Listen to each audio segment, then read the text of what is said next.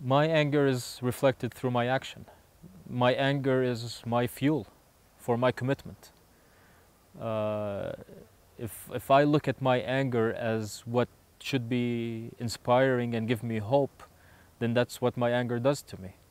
It is how I use my anger in ways to create productive futures, to create new ways of dealing with oppression and injustice, to create new techniques of resistance. It is not using this anger to reflect violently towards the other, or even to reflect violently within my own self.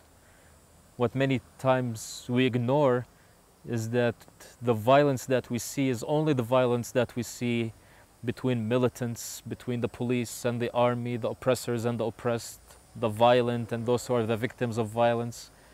And we completely ignore how all of this violence also reflects within each of us as individuals. So this anger is there, and I would tell you that if I did not have this anger, I would not be human. This anger is very important to be the inspiration that will make me engage in the right action and activity to eliminate this anger from happening in the future.